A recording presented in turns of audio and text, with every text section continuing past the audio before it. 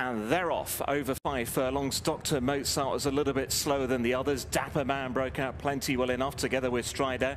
Then to the outside of those two, Tilsworth on Itar. They're followed toward the bend by Daily T. Cabeza de Llave to the inside. Black and yellow improving is Victor's Dream. Back through them to see Crocodile Power. Triple J's 3 from the back. Second to last is I'm Mabel. The back marker, the slow to stride out, Dr. Mozart. Heading the way towards halfway. Dapper Man on the front end. Leads under Johnny P from Tilsworth on Itar in second. Strider in third.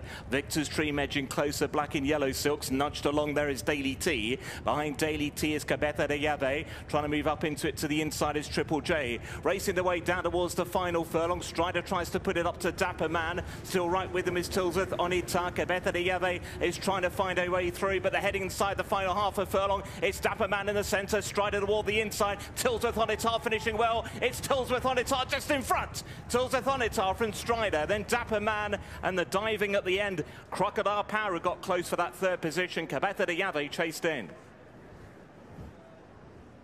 Yeah, that was in contrast to our previous race, the other 5 furlong race. A much closer finish, and it's gone the way of the John Jenkins trained Tilsworth on Itar. We're going to confirm the placings here.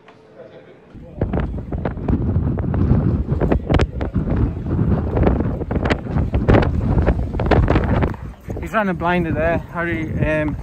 You couldn't ask for, you know, no more genuine than that. You know, he's had a horrible run down here today. It's taken nearly 7 hours. He was stood still for nearly 2 hours on the box. He's pretty much gotten off the box and into the paddock. And there, as you've just seen, he's ran a blinder there. What would he be beaten in under a length or something like that? He's ran all the way to the line. There were no signs of him stopping. So here, who knows, a better run down, he could have won. Thanks, Jill. Thanks very much.